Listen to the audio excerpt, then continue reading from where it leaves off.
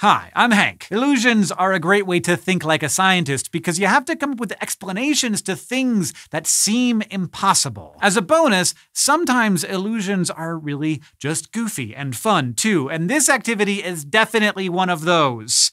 To do it, you need a glass bottle, a dime or other coin, a straw, a cup, and some water. You also need access to a freezer. First, set your coin over the mouth of your bottle. Then carefully put it in the freezer and leave it there overnight. I did this yesterday, so I've already got my bottle ready here. Next, fill your cup with water, and then put your straw in your cup. Press your thumb or finger on the straw. That'll create a seal, allowing the water in the straw to stay in there. And then you can let it go. And we're gonna want our water to bubble up around the sides a little bit of our whole situation there. Now, sit back and wait.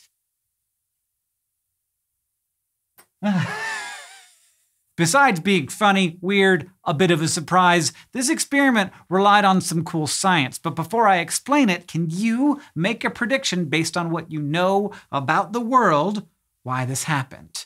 Here's the secret. You can't see them, but the air around you is made out of tiny pieces called molecules. Normally they move really fast and are spread far apart, but when the temperature changes, they act differently. When I put the dime on top of my bottle, I formed a seal, like a bottle cap, and it trapped some of the air inside. Then, when I put that bottle into the freezer, that air got cold. When air gets cold, the molecules in it start to move more slowly and get closer together. In other words, the air gets more dense. When I took the bottle out of the freezer, the air in the bottle started to warm up. The molecules spread farther apart and began to push on the dime and the walls of the bottle. By pouring water over the dime, I created another seal over the top of the bottle as the water molecules stuck to each other and to the bottle. Eventually, the air in the bottle pushed so hard on the coin that it popped out and made a burp. Once you've done this activity, you can also try it using a bigger bottle, or you could see what happened if you left the bottle in the freezer for longer.